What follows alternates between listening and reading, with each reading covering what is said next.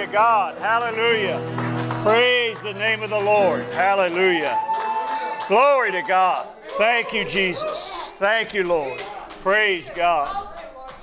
Thank you, Lord. What an awesome God. Hallelujah. Praise God. Praise God. Thank you, Lord. Praise God. Amen. Praise God. God bless you. You may be seated. Hallelujah. Thank you, Jesus.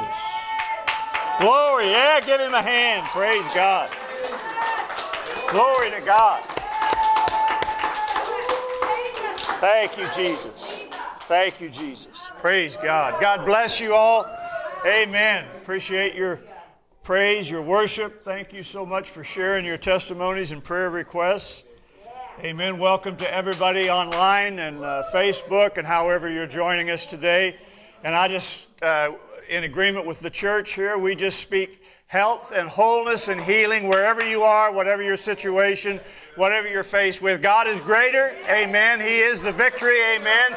And He overcomes everything on behalf of His people. Praise God. Amen. Praise God. What a mighty God. Hallelujah. Hallelujah. There's none like Jesus. Glory to God. Hallelujah. Praise God. Amen. So again, welcome all of you that are with us via the internet and wherever you are around the world. Pakistan, Brother Sam, God bless you and yours and all of you, one end of the nation to the other and around the world even for that matter. Amen. Who would have thought there would be a day when a small church like this could touch people all around the world. That's the thing. That's the Lord. Amen. Not everything on the internet is good, but God is. Hallelujah. So praise the Lord. Amen. God is great and greatly to be praised. Hallelujah. So Merry Christmas, everybody. Merry Christmas. Praise the Lord. Won't get a chance probably to see most of you again until next Sunday, which will be the day after Christmas, and everybody will be recovering from their family get-togethers and the turkey and the ham and the whatever else may be part of your tradition. Amen. Hallelujah. God is good. We're excited about this season of the year, but we need to try to make a way to carry this over, amen, into the new year so that God, amen, is honored and lifted up and recognized in all of our lives every day of every year. Praise the Lord. Amen. So this is my attempt to do a Christmas message. Praise the Lord. You all know I struggle with these Easter, Christmas things, praise the Lord, but I'll do my best. Hallelujah. I do feel like I have something from the Lord for you, and it's just always a little bit different way maybe than the traditional, but praise the Lord. Still God. He's still good. He's still our Savior. Amen. And we're celebrating Him in Jesus' name. Amen. Again, thank you so much for being here today and being a part of the service today. And I do pray that you and your families have the best of Christmases, leading us into a great new year with the Lord. Amen. Well, God has got some tremendous things planned in the year 2022. Amen. In spite of what man wants to do, God is greater. Amen. Hallelujah. And the bottom line is, sometimes we get our miracle instantaneously, and sometimes it's a process. But we get it nevertheless. Amen. It just requires our faith in God and believing in His word, and it shall come to pass even as He has spoken. Praise the Lord. So thank the Lord for that. Amen. Let's begin with Isaiah chapter 7 and verse 14, and then I'm going to read a couple of lengthy scriptures because I'm not going to use a whole lot of scripture today, although I will have scripture, but just not too much because I wanted to move through this as quickly as possible, not to be brief or to cut anything short of the Lord, but just so that we can get you out of here at a reasonable time. Praise the Lord. Amen. So Isaiah chapter 7 and verse 14, it says, "Therefore the Lord Himself shall give you a sign. Behold, a virgin shall conceive and bear a son, and shall call His name Emmanuel." Emmanuel, God with us. Amen. Luke chapter 1, and I want to read verses 26 through 28. Luke 1, verse 26 through 28. Praise the Lord. Thank you, Jesus. In the 6th month, the angel Gabriel was sent from God into a city of Galilee named Nazareth, to a virgin espoused to a man whose name was Joseph of the house of David, and the virgin's name was Mary. The angel came in unto her and said, Hail, thou art highly favored. The Lord is with thee. Blessed art thou among women.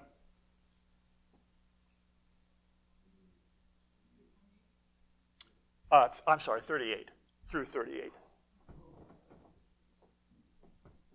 I thought we were just having an emphasis on this. And when she saw him, she was troubled at his saying, and cast in her mind what manner of salutation this should be. The angel said unto her, Fear not, Mary, for thou hast found favor with God. And behold, thou shalt conceive in thy womb, and bring forth a son, and shalt call his name Jesus. He shall be great, and shall be called the Son of the Highest. And the Lord God shall give unto him the throne of his father David. He shall reign over the house of Jacob forever, and of his kingdom there shall be no end. Then said Mary unto the angel, How shall this be, seeing I know not a man? The angel answered and said unto her, The Holy Ghost shall come upon thee, and the power of the highest shall overshadow thee.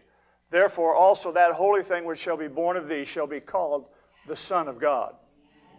And behold, thy cousin Elizabeth, she hath also conceived a son in her old age, and this is the 6th month with her who was called barren.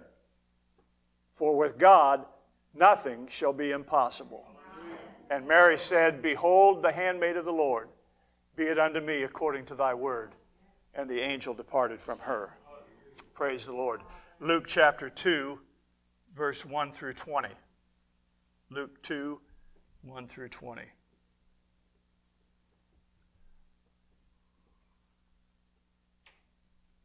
And it came to pass in those days that there went out a decree from Caesar Augustus that all the world should be taxed. This taxing was first made when Cyrenius was governor of Syria. All went to be taxed, everyone into his own city. Joseph also went up from Galilee out of the city of Nazareth unto Judea, unto the city of David, which is called Bethlehem, because he was of the house and the lineage of David, to be taxed with Mary, his espoused wife, being great with child. And so it was that while they were there, the days were accomplished that she should be delivered. She brought forth her firstborn son, and wrapped him in swaddling clothes, and laid him in a manger, because there was no room for them in the inn.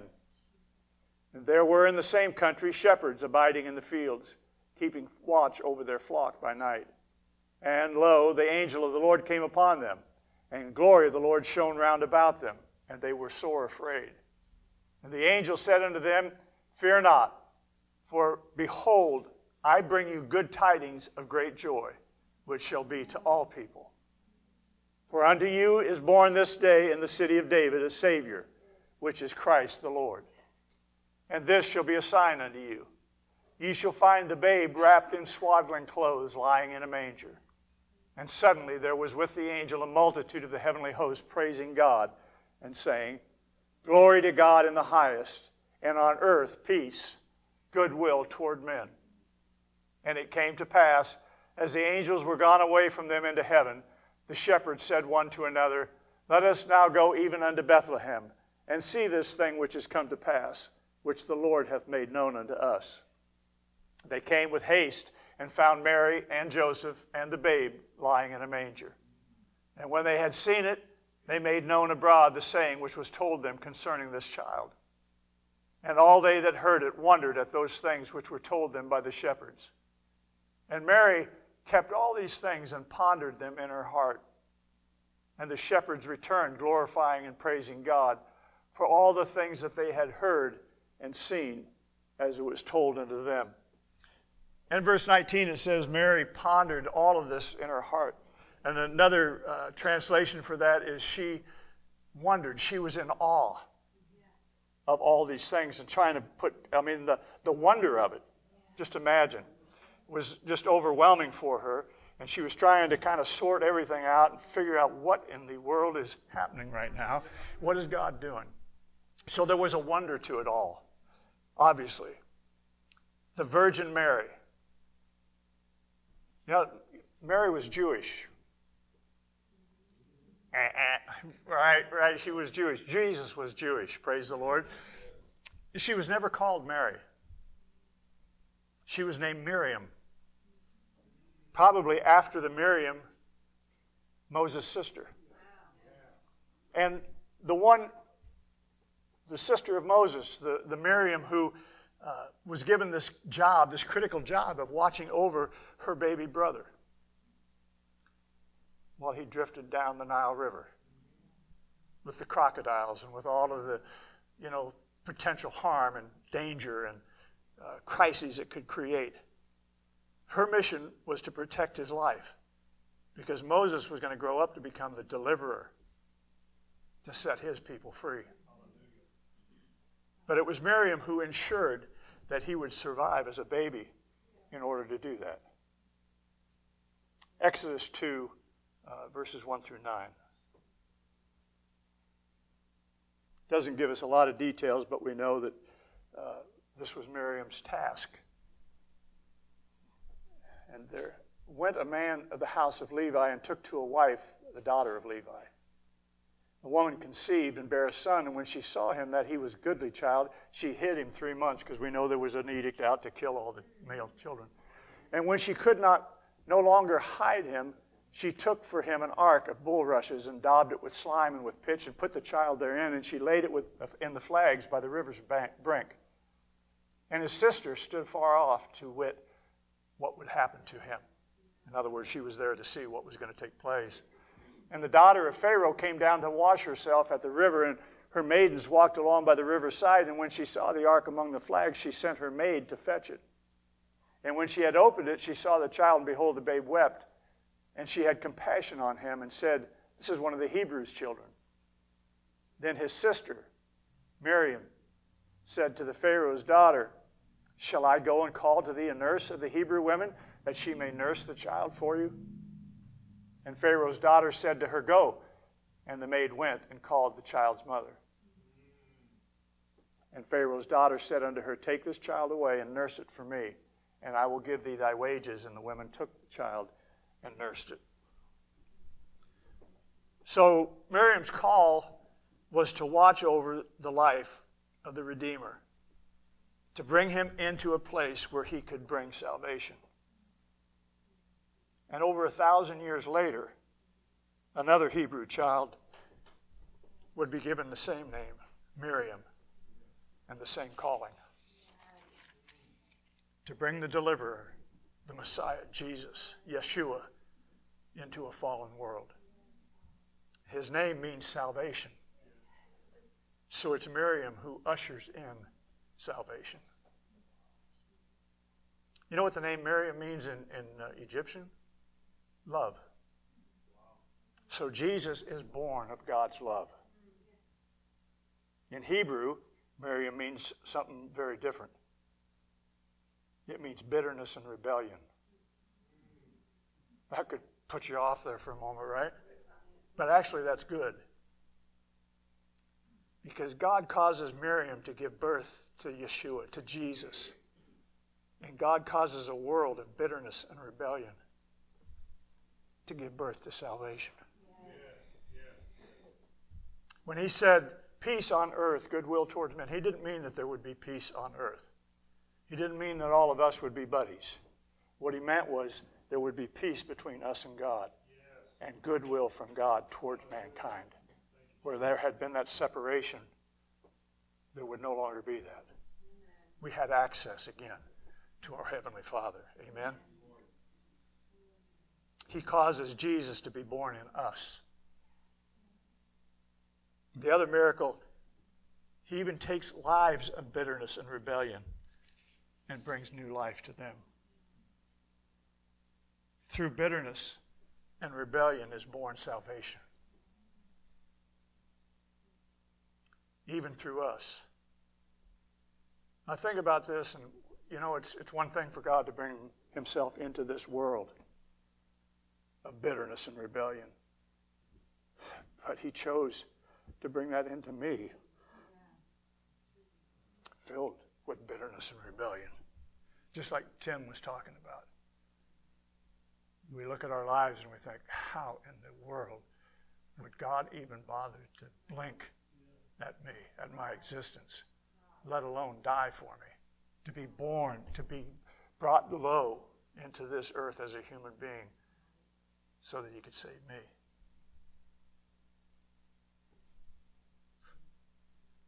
So through this bitterness and rebellion, salvation is born, even through us. So in a strange and a weird way, we're all Miriams. We all bring salvation, not only to ourselves, but we're able to birth it to others.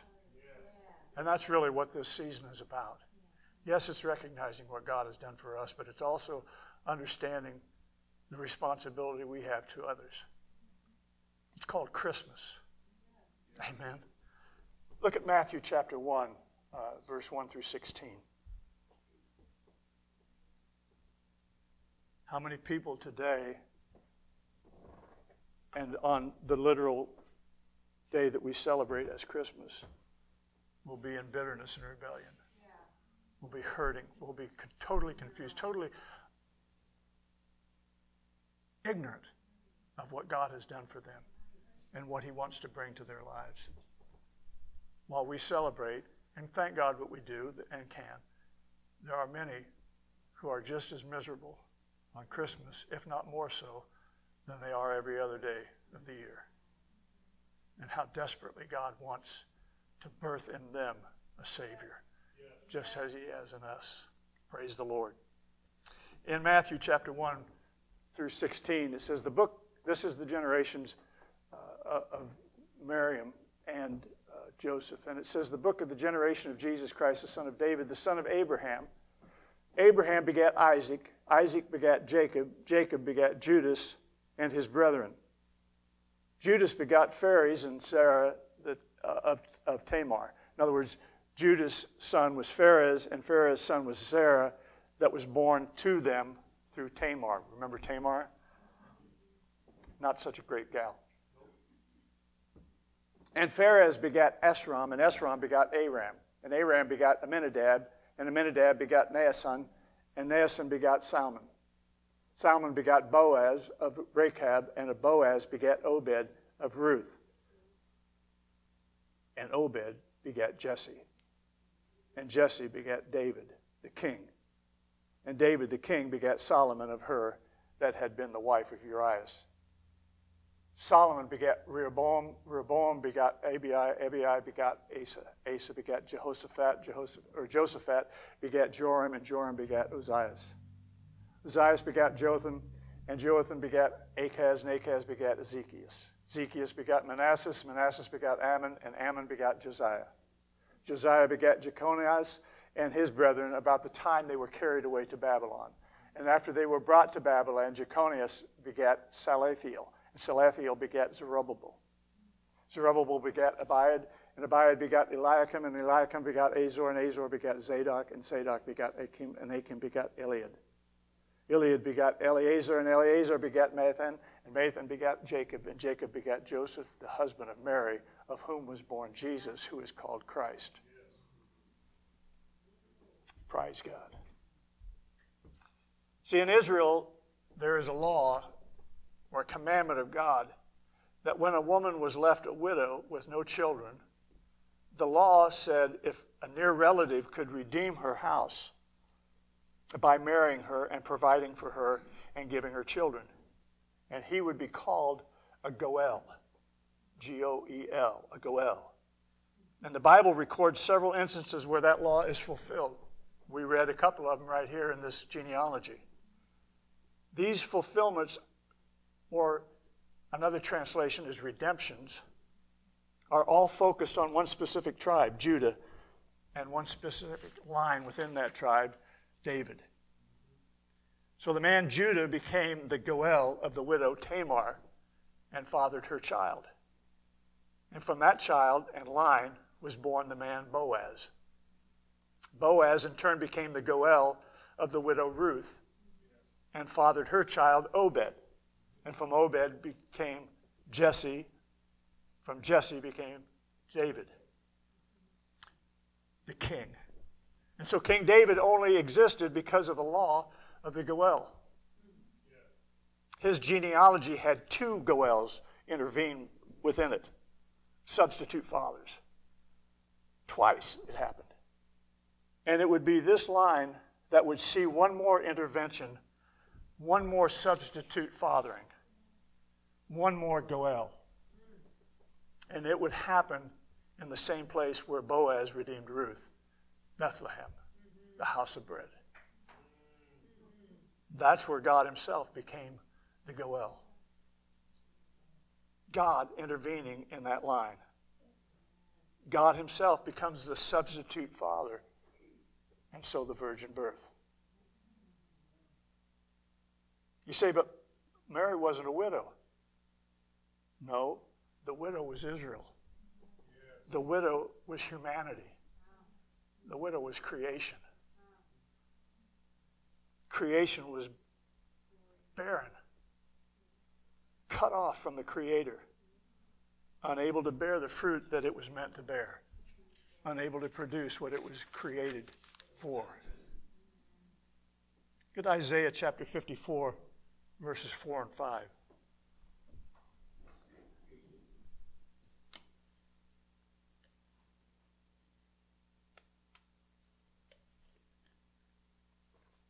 Fear not, for thou shalt not be ashamed. You know, I told this a long time ago. I've told it multiple times.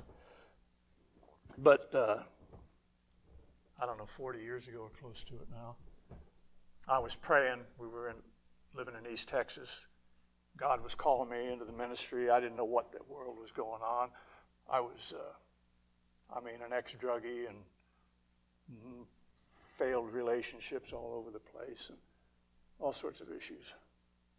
And I was born again and received the baptism of the Holy Spirit, and God immediately began to deal with me. And I thought I was losing my mind, to be quite honest with you. I thought it was from drug withdrawals. Praise the Lord. I felt like if I could get high up, I'd be all right. I could kind of just level out here. But that wasn't what was happening. God was actually dealing with me, and I just didn't understand how real God was, how intimate he can be, how personal he wants to be in our lives. And I was praying in a little house we lived in there in East Texas, and the Lord spoke to me, Isaiah 54. I didn't know there was an Isaiah. I didn't know where it was in the Bible. Never knew that it actually existed in the Bible. I mean, I wasn't a total God illiterate. I was raised kid to believe in God, but it was just kind of a deist kind of way of being raised. We believed that there was a God. We didn't think he really was involved in our lives. He just was out there somewhere, you know. So I believed in God. I just didn't know much about it. But he gave me that scripture, and I looked it up, and I began to read it. And since then, I've talked about it many, many times, and I'm still figuring out what it really means to me personally, what he was trying to say to me. And preparing for this message, the Lord spoke to me about it. And it really kind of shook my world a little bit, because it's like Joyce Meyer. I have problems with those love messages, you know. Suzanne years ago gave me the Song of Solomon, and all on cassette tapes. And I thought, well, this girl's really going off the deep end. I mean, I think maybe she should have gave it to my wife. This is about how much I'm his spouse. I'm the wife of Jesus, and I'm trying to sort all this out. And I'm thinking, I don't go there. I don't understand this part of it. But I understand much more of it now. This is not about sex. It's not about sexual identity or gender or anything else. It is about our relationship with God. And I learned much from that, by the way. Thank you very much, Suzanne. Although it was quite a trial to begin with, but amen, it worked out. But here I want to read to you just a brief thing from Isaiah 54, 4 and 5, and how God spoke to me in this as well. So he says, "Fear not, for thou shalt not be ashamed. Neither be thou confounded, for thou shalt not be put to shame. For thou shalt forget the shame of thy youth, and shalt not remember the reproach of thy widowhood anymore." These are some of the things that, the words that when I read it, I'm thinking, this is personal to me, God. How am I a widow? Where does this play out? Well, the message I'm preaching to you today is much a revelation of this as it is anything else. And so your Maker is your husband. The Lord of hosts is his name, and thy Redeemer, the Holy One of Israel, the God of the whole earth shall he be called. And this is where I get the idea that we are all, in some sense, Miriams. We are all to usher in the salvation of the Lord. And that's partly what God was trying to tell me 40-some years ago, that I would be a pastor, that I would help to bring people to Christ, to bring people to salvation. I didn't understand any of that at the time. I thought, ministry was, evangelism, screaming and hollering and jumping off of platforms and, running around the room and knocking people down and all that kind of stuff. And I thought, that ain't for me. I don't think I can do that, Although I did a little evangelism, not quite on that level, praise the Lord. But nevertheless, this is God talking to me. He's talking to you in the same way. Amen. We are His widow. We're no longer widows. He has become our husband, our Redeemer, our Goel. Amen. The God of the whole earth shall He be called. Now, in Hebrew, this is interesting. It doesn't say Redeemer. It reads, the Holy One of Israel is your Goel, is actually the literal translation in the Tanakh, or in the Hebrew Bible. Amen? We've all become barren. We've all become unable to bear the fruit that we were created to reproduce. God. Right? To reproduce the kingdom of God. The righteousness of God. Amen? Our lives were meant to become something more than what we have become. We were meant to live out our lives the way we were created to be. As Adam. As Eve. Intimate with God. Relationship with God. Furthering the kingdom. Amen? But we have followed after Adam. I heard somebody say this morning, this is crazy. How many of you know, anybody ever see the Addams Family? Yeah. That's you. We're Addams Family. I don't know if you're it. Thing? What? But I mean, until we get born again, you might just, thank you. We're messed up, in other words. We're dysfunctional. We're spooky, scary, weird. Praise the Lord. But we're no longer of Adam's family. We've had a Goel. We've been born into the lineage of Jesus Christ Himself, into the children of God, into the family of God. Hallelujah. And God intervenes in our lives. And if we receive it, God becomes our Goel. We call it Christmas. Praise the Lord. A miracle. A birth from heaven. God is our Father. God is our Goel. Look, Luke chapter 2 and verse 7 again. And Mary's got this baby, this God. And she wraps him in swaddling clothes and sticks him in a trough to feed the animals. And she brought forth her firstborn son and wrapped him in swaddling clothes and laid him in a manger because there was no room for them in the inn. Now just think about this. The God who created the universe is now a helpless baby inside the universe He created. This is so much more than a star shining in Bethlehem. The Almighty became the weakest of beings. The hands that stretched out the heavens now are too weak to even hold the hand of His own mother. The eyes that see everything now can hardly focus. The mouth that spoke the universe into existence, now all it can offer is the cry of a helpless baby. This is awesome, man. This is unbelievable that God thought that much of humanity, of you and I, personally, that He would put Himself in a position that He put Himself in. It's amazing. It's the miracle of love. It's the humility of love. And I think more importantly than anything else is the miracle of specificity. And by that I mean God is omnipresent. He's everywhere at once. But in the incarnation, he becomes specific to time and to space, to only one point in space and one moment in time. In order to know the power of God's love, we've got to receive it in its specificity. Religion has made it just about a generic thing, kind of like the way I talked about my childhood. Thank God my parents believed in God.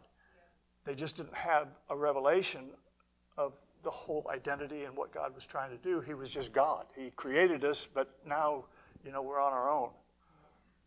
But that's why this is so important. What God is trying to show us through this is not only is God have this specific birth, this specific place and time in creation and in eternity, he wants our relationship with him to be specific.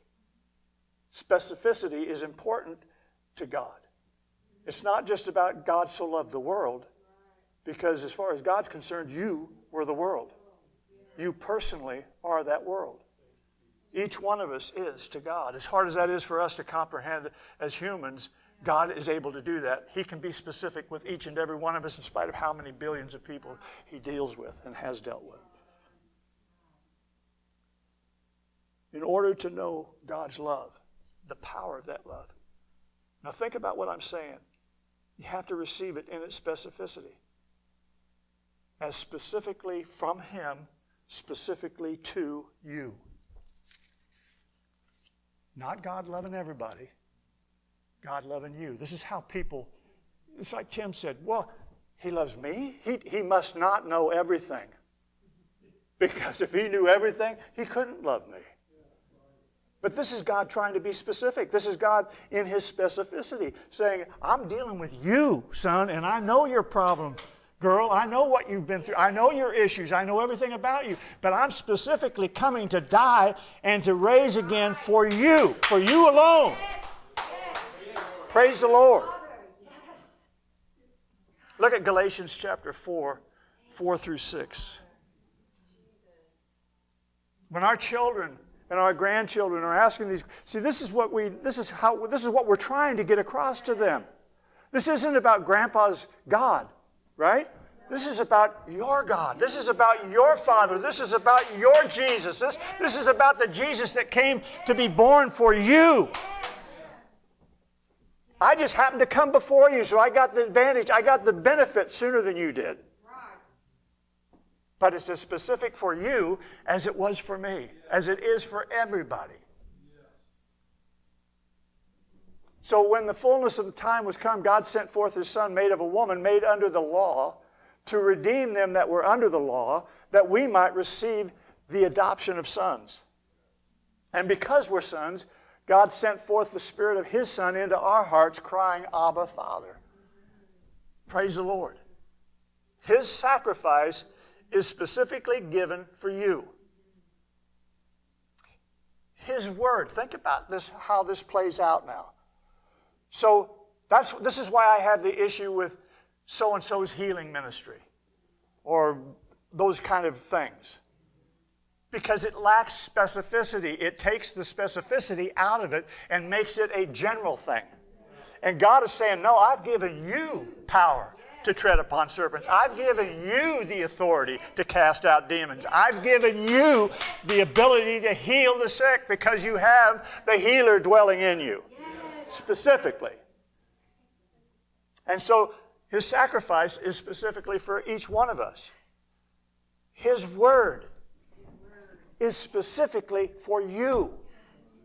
That's why I find Isaiah 54 something that I'm struggling with for 40 years, still trying to figure it out. It's a good thing because it forces me to go back and say, what are you talking about, Lord? What are you saying to me?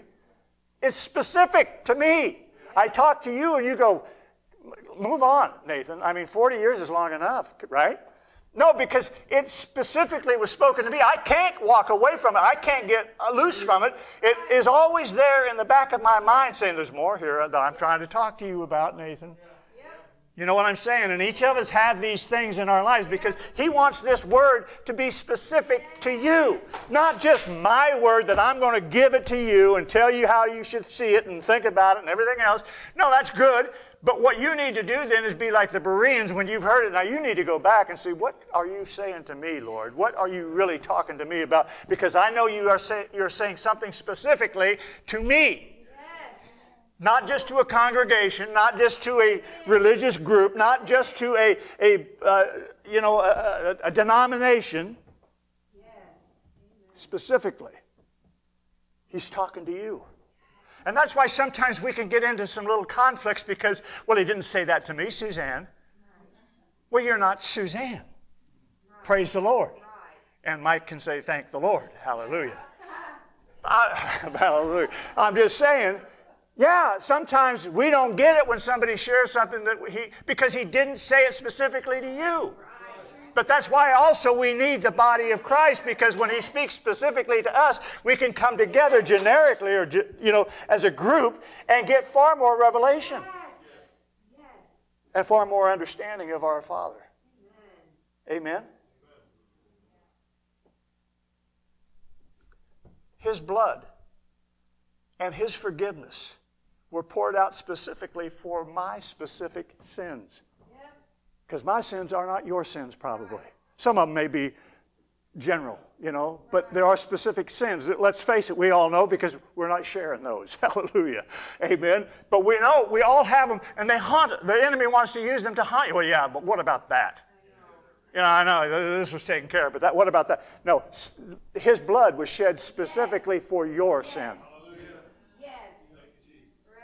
Praise the Lord. So, church, your love has to manifest in specificity. You can't just love this generic God. He wants it to be specific. He wants it to be personal. He wants your love for Him to be specific. Now, I love the Lord. No.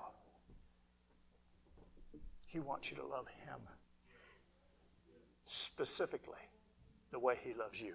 Not your religion, not your denomination, not your belief system, not the tenets, not the dogma.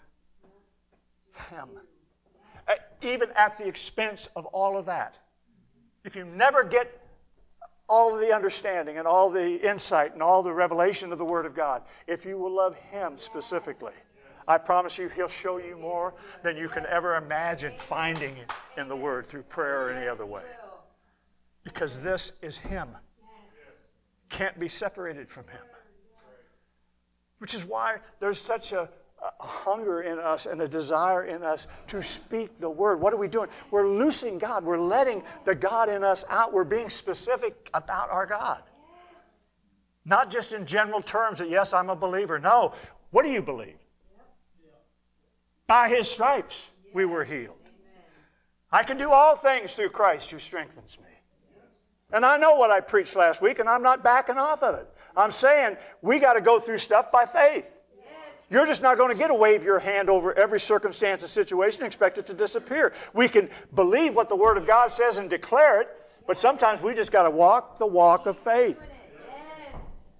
It will happen. It has to happen because it's His Word. He just doesn't have to do it when I want Him to do it.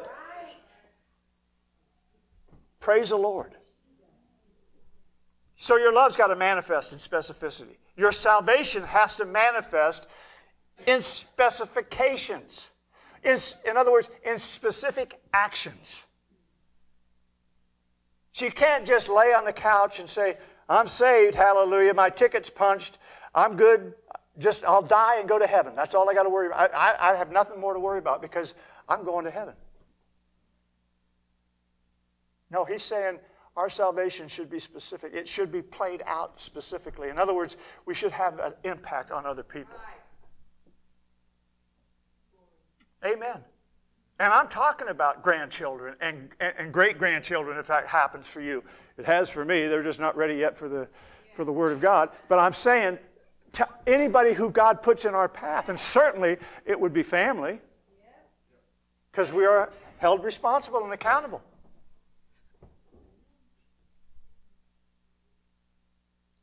what I'm saying is specific love. Specific blessings. Praise the Lord. If God speaks to you to bless somebody, bless them. It's specificity. It's more than just saying, hey, I'm going to give a blessing. Sally's taking chickens, not live ones, to Allison and her family. They're doing better. They're healing, and they'll get on the other side of this. They're all doing better. But she's got 6 kids. And her husband's sick. And he's got some severe headaches and issues that are even more debilitating, you know, because everybody's symptoms are all a little bit different. They're all kind of squirrely and strange. So as a mother of 6, and I know coming from a family of 6, my mother, I don't think she ever had a day off. If she did, it didn't last long because we knew we could find her somewhere, somehow. And it was a different time, admittedly. But what I'm saying is you still got to cook the food. She's got little ones. You still got to change the diapers. You still got to nurse. You still got to do all the stuff. Doesn't matter if you're sick. Sorry. You got to do it sick because nobody else can do it, right? So anyway, Sally's going to take some chickens down there and some stuff for lunch so she doesn't have to fix lunch on top of everything else. Now, I only said that because we want you to think we're wonderful people. I'm saying that because it's a specific blessing. We have 9 children, right? And I quit counting the grandchildren and great-grandchildren, but there are like 30-some grandkids and God knows how many of the great-grandkids. God knows. Praise the Lord. I'm just saying, we do things for all of them. We don't do the same thing for all of them. She's not taking chickens to 9 families today. She's being a specific blessing to the family that needs the blessing today. And we'll do that. And you all know what I'm talking about if you have kids. It isn't that you love one more than another. It's the one has a need right now that somebody needs to meet it. And we have the capacity to do that. So we're going to specifically bless that child today. That's what God is talking about to us. And that's how He wants us to live our lives with the people that are around us. Not everybody needs a hug. Not everybody needs to be told, you know, I love you, man. I'm sorry you're going through this crap, and I'm standing with you, and I'm praying with you. But somebody does, and we need to be specific to that person and to that situation and that circumstance. That's how we let Jesus out. That's how we birth Him into circumstances and situations. And I could go on forever with this, but your faith has to be specific. You have to operate in specificity when it comes to faith. Because if so-and-so gets healed and I don't get healed in the same way, instantaneously, and it takes time, and I go through stuff, it's because God is dealing with me specifically. And He knows I can handle a little longer drawn-out thing maybe than somebody else. So He's teaching me. He's specifically dealing with me within this sickness. It isn't that He's trying to get me to be more miserable or for it to last longer, but I'm learning something. I learned in the time that we were going through the COVID thing. I learned some things about God. And they weren't negative. They started out in my mind a little negative because I'm thinking, come on, let's go. Move on. Let's get out of here. Let's get past this.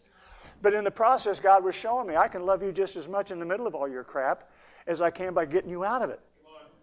You can know me specifically in the midst of your trial, in the middle of your battle, in a way that you might never know me if I just deliver you every time something comes up.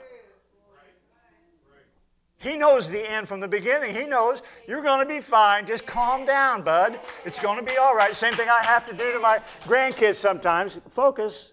It's going to be all right. We'll get past this. Amen. You skinned your knee. Get up. 5 minutes from now, you'll be beating your brother with a bat, and you won't think a thing of that. So come on. Amen. Specificity. Hallelujah. He wants our faith. He wants our relationship with Him to manifest in specificity. Specifically today. Christmas comes, if we'll live this way, 365 times a year. Praise the Lord. We're specifically focused on Jesus this year, this time of the year, on this day. And it's great, right? I mean, I love Christmas. It's my favorite holiday, for sure. It's my favorite time of the year. Not the weather, but the time, the season, the experiences. Hallelujah. And I can have that 365 days a year if I want to be specific about it. If I want to celebrate what Jesus has done for me every day, I can have the same experience. Amen. Isaiah 9:6.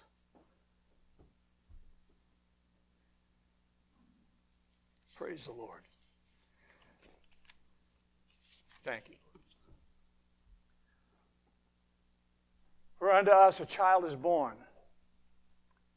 Tim did a great job with this. And by the way, aren't you glad Tim's back? Praise the Lord. I appreciate him being back. Praise God. Amen. And Rita too, by the way. Hallelujah. Praise the Lord. But unto us a son is given, and the government shall be upon his shoulder, and his name shall be called Wonderful, Counselor, the Mighty God, the Everlasting Father, the Prince of Peace. Now this is interesting because, again, his name shall be called, in the Hebrew, his name will be Pelah. P-E-L-E-H. The wonder. So Messiah, Jesus, is the Pelah, the wonder. So it's not surprising that Mary wondered. She was totally absorbed in the Pelah, the wonder. So his impact on the world, it defies natural explanation. And even after all of these ages, 2 millennia, he still causes the world to wonder over him. But Pelah also means the miracle. So Messiah Jesus is the Pelah, the miracle of the world. His birth was a miracle. His ministry was a miracle. His resurrection, a miracle. Every moment of his life on earth was a miracle. And the word Pelah also means too high, T-O-O, too. Too high, too hard, too great, too much. So what's that tell us about our salvation? It's above us. Beyond our ability to do it. It's exactly what Don was talking about with their grandchildren. We all have those conversations, trying to get them to understand it isn't how good you can be. We want you to be good because we're decent people. But that isn't what this is about. You're going to not be good all the time. How do I know? I know your progeny. Hallelujah. Amen. I know where you came from. Hallelujah. I just know you're a human. Right? It's above us. It's beyond our ability to do. We can't do it. But he can. Because he's the Pelah. Amen. He can do what's too hard for us. He can do what's impossible for us. He is the gift of Christmas. And if Pelah is in you, then he's given you the gift of power, the gift of authority, the gift of dominion to do what's too hard for you. To do what's too much for you to do. Isn't this faith? Isn't this what we're talking about? We struggle with it, but it's partly about the specificity of this and knowing that it's something he gave me, not something I've earned. So even when I screw up, I still have it. I still have the potential, the ability to do it if I will just take the step of faith. and not let the consequences or even the results dictate whether I believe it or not. If Mary had taken that route, we'd still be looking for a Savior. Or God would have had to find somebody else. It's to attain what's too high for you to attain. To live a life that's too great for you to live. I mean, how many of you think, when you think about the things God says about us in here, and then we think about us living that life, we think, oh man, he must have been talking about my brother. You know? No. He's specifically talking to you. Hallelujah. Ephesians 3:19.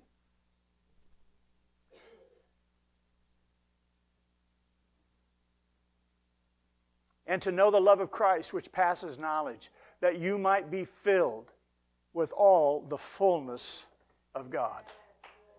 Praise the Lord. John chapter 1, verses 12 and 13.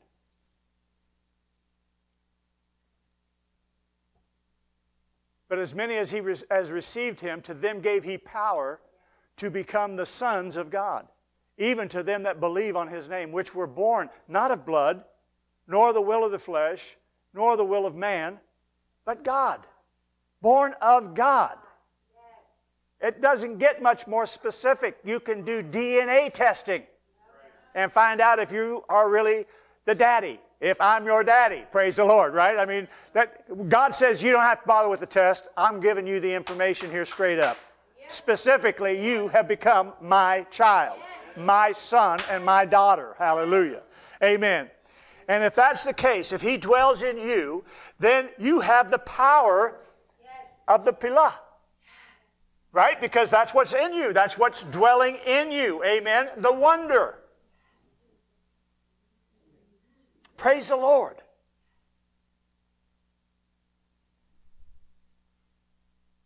It's just like with Mary. He has to be the one who always causes you to wonder. To wonder.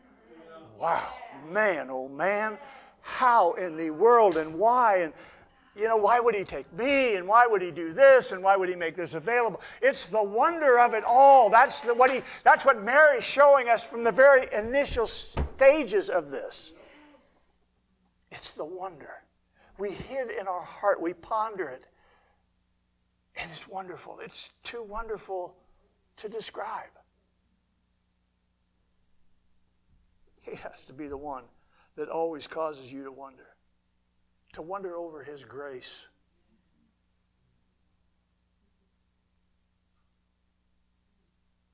To wonder over his mercy. To wonder over God's love for you. To wonder over the fact you're saved. When you look around and see other people probably as good as we are, but lost and headed for a devil's hell. And living a life of confusion and hatred and bitterness and fear every day on this planet. Never stop knowing him as the wonder of your life. That's the problem that sometimes happens with Christianity and with religion. It becomes generic. And we lose the wonder. And it just becomes rituals and to-dos. We can't lose the wonder of who he is in our lives. He's the light of the world. Think of all the Christmas lights. I had to take my snowman down because of the windstorm that was coming. It's a pain. It's a pain. But unlike Sally, I can't leave it up year-round. It just bothers me in July when I'm mowing and you got to move frosty. Praise the Lord. Praise the Lord. But he's the light. He's the reason for the lights on the trees. He's the reason, whether people understand this or not. The reason for the lights on the buildings. The reason for the for the decorations. And of course people think, well, it's just I want to lighten the house. No, you don't know, but you're recognizing the light of the world. You're recognizing the light that brought the beauty of God back to this planet. Praise the Lord. Look at, this will be the last scriptures. John chapter 12, 35 through 46. John 12, 35 through 46. Hallelujah. Then Jesus said unto them, Yet a little while is the light with you. Walk while you have the light, lest darkness come upon you. For he that walketh in darkness knoweth not whither he goeth. While ye have light, believe in the light, that ye may be the children of light. These things spake Jesus, and departed, and did hide himself from them. But though he had done so many miracles before them, yet they believed him not. That the saying of Isaiah the prophet might be fulfilled, which he spake, Lord, who hath believed our report? And to whom hath the arm of the Lord been revealed? Therefore they could not believe, because that Isaiah said again, He hath blinded their eyes and hardened their hearts, that they should not see with their eyes, nor understand with their heart, and be converted, and I should heal them. These things said Isaiah when he saw his glory, and spake of him. Nevertheless, among the chief rulers also many believed on him, but because of the Pharisees they did not confess him, lest they should be put out of the synagogue. For they loved the praise of men more than the praise of God. Jesus cried and said, He that believeth on me, believeth not on me, but on him that sent me. And he that seeth me, seeth him that sent me. I am come a light into the world, that whosoever believeth on me should not abide in darkness. It's the wonder of him. All the lights, all the celebrations, all the gifts, all the love that is expressed, that isn't expressed the other 364 days out of the year, is literally a part of his birth. The birth of love, the God of love, into this earth, and specifically into us as believers. Many can celebrate the exchanging of gifts and the stress of shopping and all the other stuff. But few be there that really enjoy the time as a celebration of life, of what God has done for us specifically, and through us to our children. I was praying this morning and I thought, God, your mercy is so unbelievable. When I think, and the devil, believe me, he reminds me. If I don't think about it during the daytime, he'll remind me when I go to bed.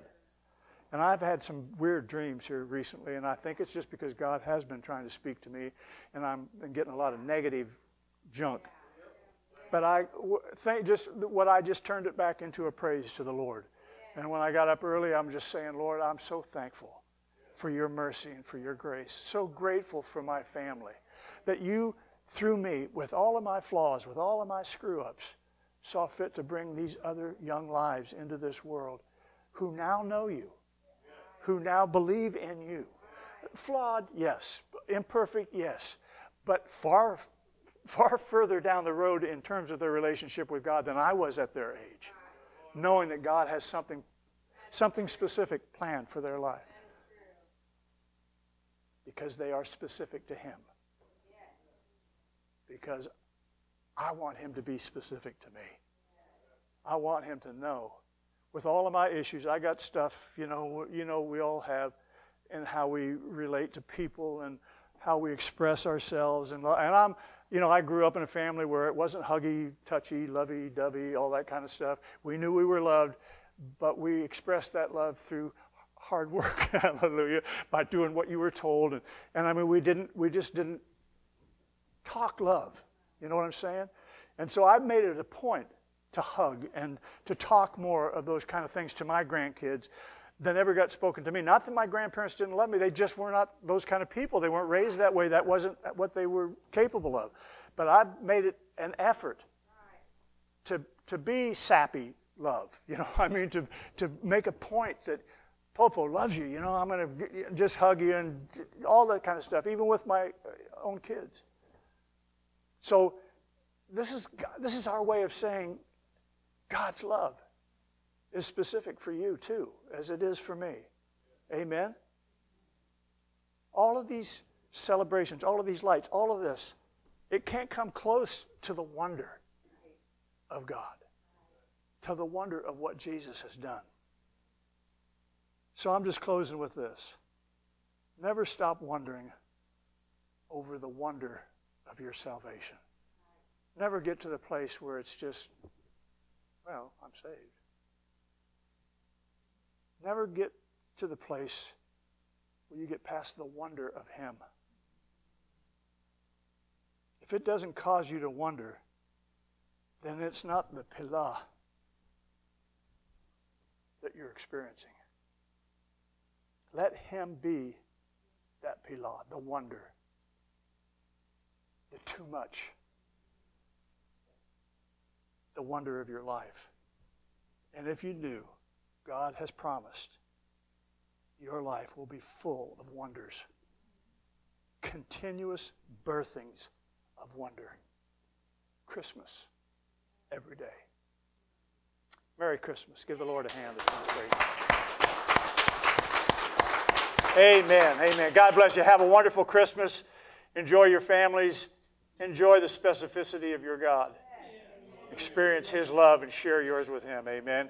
You're dismissed in Jesus' name. Have a great week.